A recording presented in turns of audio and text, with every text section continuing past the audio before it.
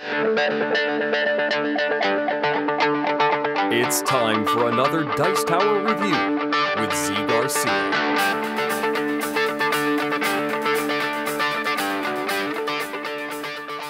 Hey folks, today we are taking a look at, I better be careful when I pronounce this, Ophiuchus, the 13th constellation. And in this one, we are going to be playing out tiles domino style a little bit to make combinations of colored dots and grab cards that score you points. It's got some theme about, I don't know, constellations and aligning stars or something, but it's just lining up dots and scoring them. Let me show you how this works.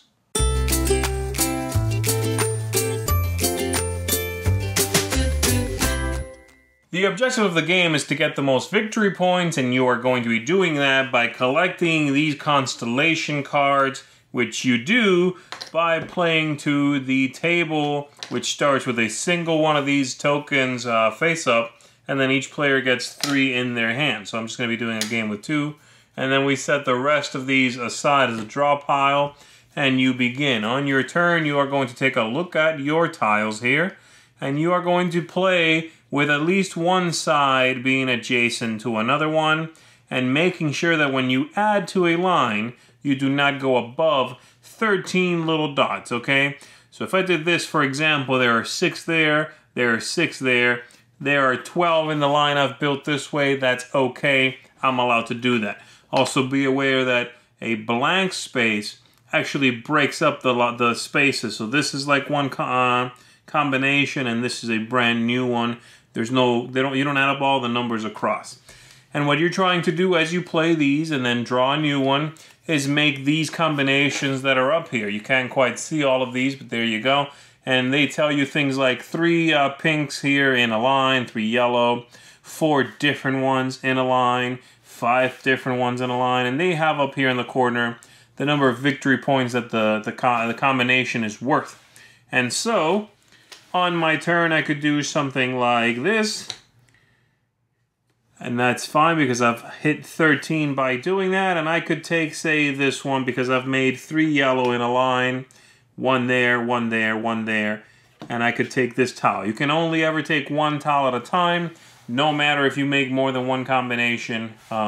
You can just take the best one, obviously. So I would take this, I would put it in front of me.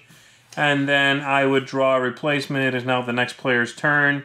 There is one more thing that you can play with. This is sort of a variant rule, which is when you hit exactly 13, you are allowed to do one other thing. You are allowed to either draw 2 tiles when you're replenishing back up, and then look at both of these and take the one you want, or take a token that is worth 1 victory point at the end of the game, and just draw blind.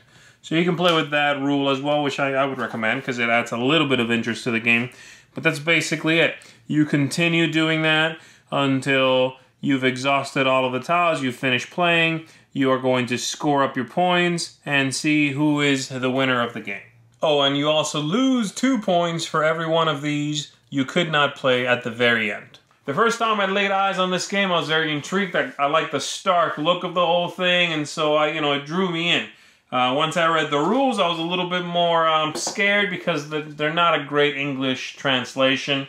I wish they were a little clearer, and they're in this really annoying format as well where you've got to do this. And so that's all the rules there. Not a lot. Not that the game needs a lot. But, again, not a great English translation. The gameplay itself is okay. I found it to be a little slow having to count all of the dots every time and all of that, and the visual look of the whole thing, I don't know what it is. Maybe if these things weren't so shiny, that would be a little bit easier to see.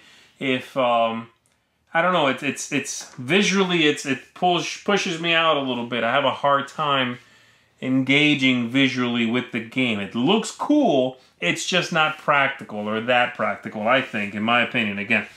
But the gameplay itself is alright. It's a neat game. I like the domino idea. I like the lining up of the, of the constellations or whatever. I definitely would recommend that variant. where if you make exactly 13, you can get the point, or you can draw 2 tiles and then keep 1. I like that. Definitely would use it. And it's definitely a quick play as well, which thumbs up from me for that, because I don't think this is the kind of game that should draw out. It's few components, but really that's all it needs. So, some good there, but ultimately sort of a forgettable game for me. This is not quite a recommendation, but I'm not slamming the game either. It's a neat idea. It's clever. I like the sort of look of the whole thing, except for the usability issues I'm having with it.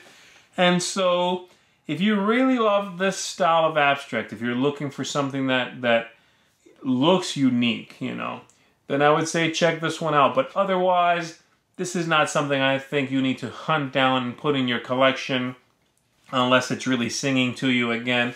And so I'm just giving it like a review, you know, for me. Not something I'm going to be hanging on to or anything like that. That is, again, Ophiuchus, the 13th constellation. Thanks so much for watching the Dice Tower videos. Find more great videos and reviews, as well as our top-rated audio podcast at Dicetower.com. You can also find other great shows at Dicetowernetwork.com. I'm Eric Summerer, and you've been watching The Dice Tower. The Dice Tower is sponsored by Cool Stuff Inc., where you can find great games for great prices. Cool stuff in stock. Check them out at CoolStuffInc.com.